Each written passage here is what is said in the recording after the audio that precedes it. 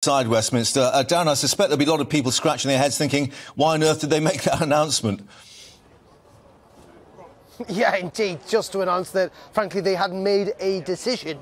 The ERG there, Mark Francois, saying that we believe we have one and potentially two very strong candidates, which was a slightly odd use of the words, but they were unable to unite behind any one of them. However, interestingly, you could see kind of the two issues at play there, couldn't you, listening to those MPs?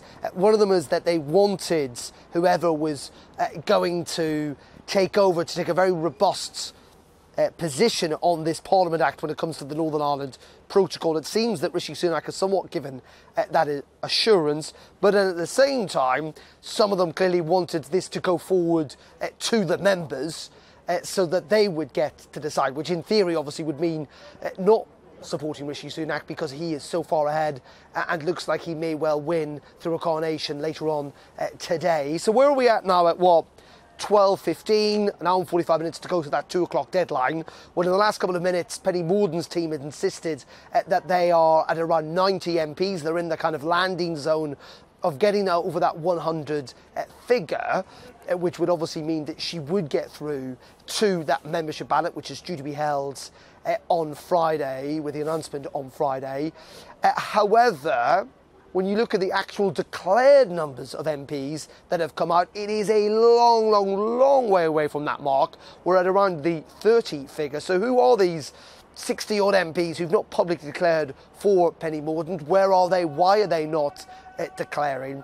And also, rather significantly, George Freeman, who's been one of Penny Mordaunt's key backers, actually not just in this campaign but the one previously as well, has essentially come out to back Rishi Sunak, and we believe is lobbying Penny Mordaunt to cave in, to concede that she is not going to win this. It is a big question for the Conservative Party now about whether they do want to fundamentally get this sorted today, or whether they do want it to drag on all week and go to a membership vote that could be in itself quite divisive given the different dynamics at play here. And there is pressure, I think, on Penny Mordaunt to concede, not least of all because we've got that big fiscal statement to be made this time next week, and that will involve conversations with cabinet ministers. It'll have to be signed off by the Prime Minister, and it is clearly so fundamentally important that the more preparation time Jeremy Hunt, who will almost certainly stay as Chancellor, has, the more confident maybe the markets are that it will be able to hold together and get those measures through Parliament.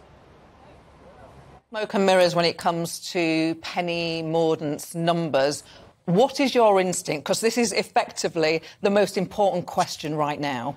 Will Penny Mordaunt get the numbers to prevent a Rishi Sunak coronation? What's your instinct? Well, I mean, frankly, at the moment, I just don't see how that's possible. As I say, there's only, I think, less now than 100, or fewer than 100 Conservative MPs who have to publicly declare where they're going to. You would think a large section of those would probably still go for Rishi Sunak. So where is the 70 MPs that, frankly, she needs to go over the line? Where are they? Why are they not publicly declaring? Is this an attempt by Penny Mordaunt to kind of, pile on the pressure, maybe to get a good job in cabinet, or to talk about maybe whether she becomes Foreign Secretary or not? And I think even if she does get to 100s, Gloria, Rishi Sunak is almost certainly going to be over 200 MPs backing him. It's going to be a 2-to-1 situation.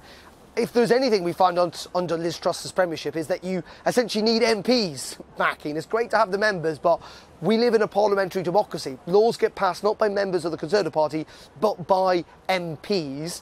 Rishi Sunak will be clearly able to demonstrate that he has got the large majority of Conservative MPs. So even, I think, if we get to 2 p.m, even if Penny Mordaunt wants to demonstrate that she can get over that line, I still think the pressure on her will be too great inside the party to carry on to drag this out until Wednesday. So my instinct is, whether she concedes just before 2 p.m. or a bit later on this afternoon, I just cannot see this going on until Friday. Now, sources inside the Penny Mordaunt camp say they are determined to try and take this to the membership. They think it's what the party needs. They think it's the democratic way forward. But I just cannot see it myself. I think the bigger question is whether Rishi Sunak will become Prime Minister. He'll become Conservative leader, of course, potentially later on today. Whether he becomes Prime Minister, I think, actually really depends on the movements of the King. We do believe he may well be in London later on this evening, but it's not clear whether he would have that meeting with Rishi Sunak this evening or indeed tomorrow morning.